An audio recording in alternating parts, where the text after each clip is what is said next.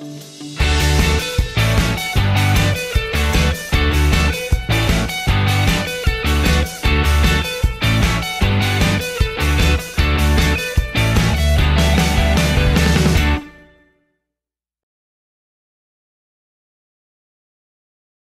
can seem alien to people that you've actually got to this point, but us as an architectural practice, and when we do ask the expert, we do see people's drawings and they sort of sheepishly hand them to you and they don't love it. It's your house.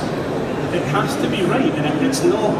Certainly there will be certain planning conditions and things that will determine it or be factors in it, but it shouldn't change what you want and what you get out of it. So when we start working with a client, we ask them, why are they doing it? So it's easy to work out the what and the how.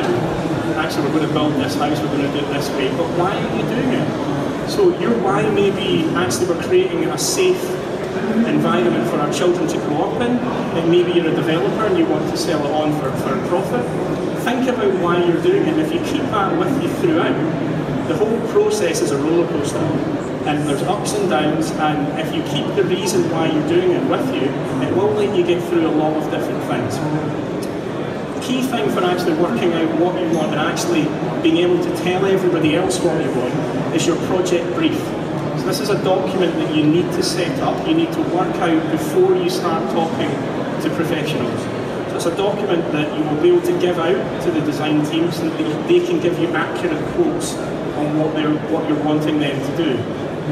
And it is a document that needs to change with the project. So if you change your specification or your requirements, update your brief and send it out to everybody who's involved in it. So what should be included in the brief? So it can be a very prescriptive, basic document that starts with basic room information, and I would always suggest measuring your rooms at home, and if you're happy with them, that's a starting point. If they're not, say, it must be bigger than this.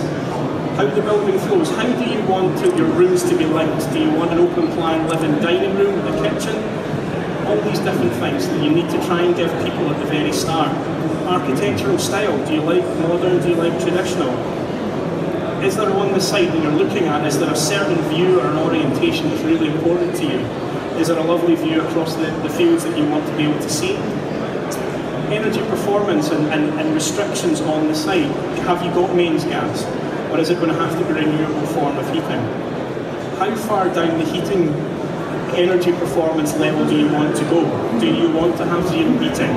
Or do you want it just to have lower energy bills? And some of the key things that we hear about and you see here all over is that an architect goes off and designs a house and then the budgets come back and it costs £100,000 more. My argument with that would be, well, did you actually tell your architect how much money you had?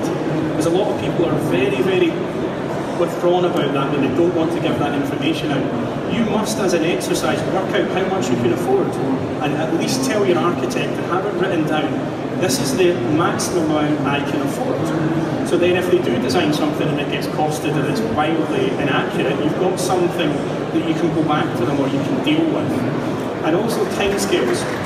When are you ready to actually start on site? Because that can be a thing that can grow and grow and grow, but you need to put a line in the sand and actually make a start. Don't think about when you want to move in and come up with a 50th birthday party or a Christmas next year as a deadline. It will never work and you'll just be disappointed. So, and again, keep the why. Why am I doing this? Why? Who am I doing this for? Always in the mind.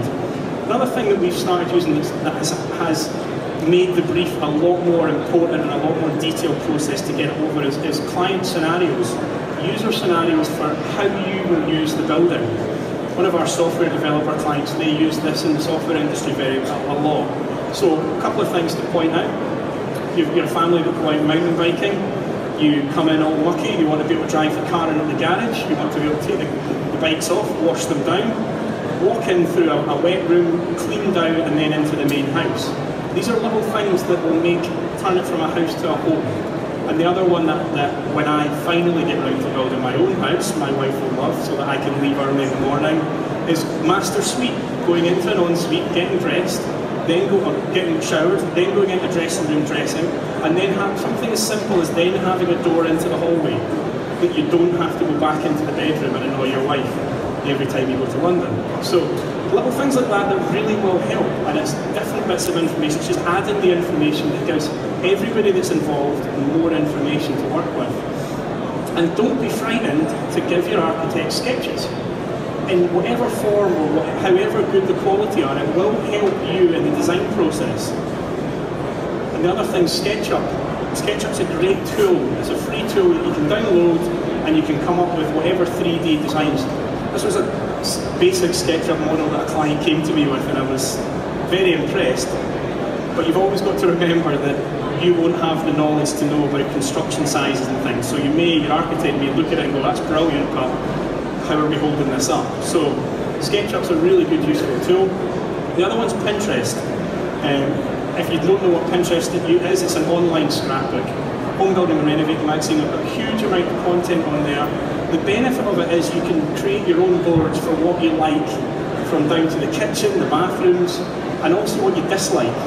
And please, please make sure husband and wife talk and share and show, because we've presented to clients and sat down and we've both looked at each other and went, what's going on here? And it's completely different boards and completely different designs. Have that awkward conversation. But the benefit is you can do all these things and then you can share it with everybody in your design team. So there's a couple of things. Processes, the brief, supplementary information that gives everybody a feeling of what you're trying to get, which means hopefully will eradicate that problem of you not loving the house.